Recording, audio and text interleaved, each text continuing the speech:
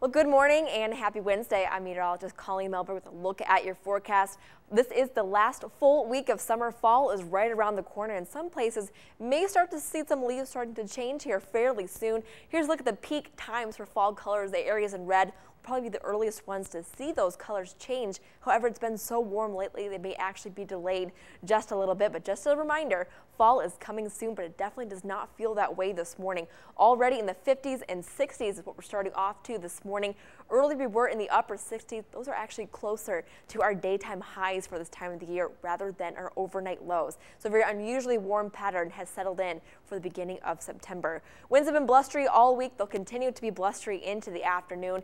Anywhere from 10 to 20 miles per hour. A few gusts could be stronger, especially along the Lake Michigan shoreline. They'll be calming down into the evening, but because of those high winds, we do have a high swim risk in effect again for areas along the Lake Michigan shoreline. All those areas highlighted in blue had the greatest chance of seeing some strong rip currents and waves up to 6 feet. So be careful if you have plans to be out near the water today.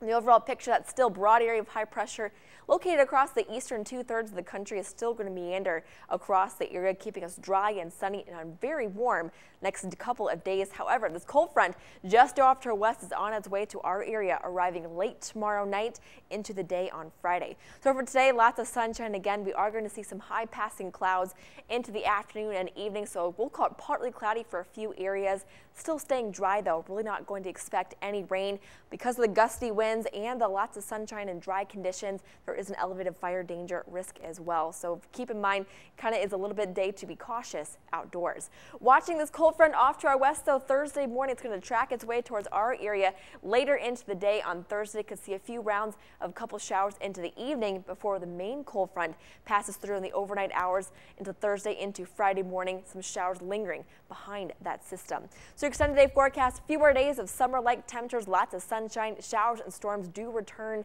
late Thursday night into the day on Friday, lingering into Saturday. Cooler, more fall-like weather returns for next week.